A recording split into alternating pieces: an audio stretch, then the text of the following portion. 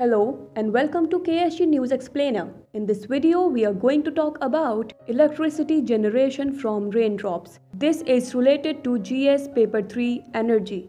Indian Institute of Technology, Delhi. Researchers have designed a device that can generate electricity from water drops, raindrops, water streams, and ocean waves, which can be stored in batteries for further use. The device has been developed using Triboelectric Effect and Electrostatic Induction. The facts to be remembered here are: it is called liquid-solid interface triboelectric nano generator. The device has a very simple structure consisting of specially designed nano-composite polymers and contact electrodes.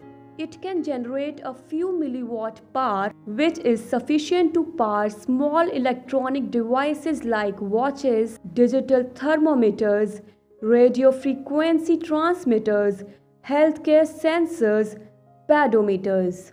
When compared to conventional methods such as the use of the piezoelectric effect, the present device can generate significantly more electricity. Professor Neeraj Khare from the Department of Physics and his group at the Nanoscale Research Facility have been working on harvesting electrical energy from wasted mechanical vibrations using the triboelectric effect.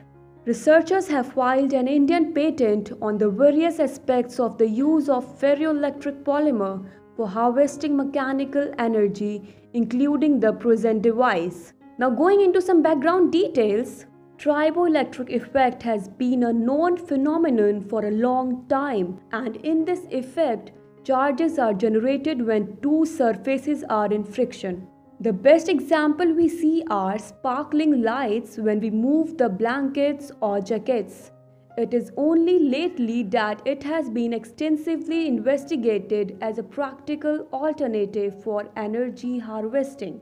That's all we could pack in this edition of KSG News Explainer. Stay tuned for more such videos.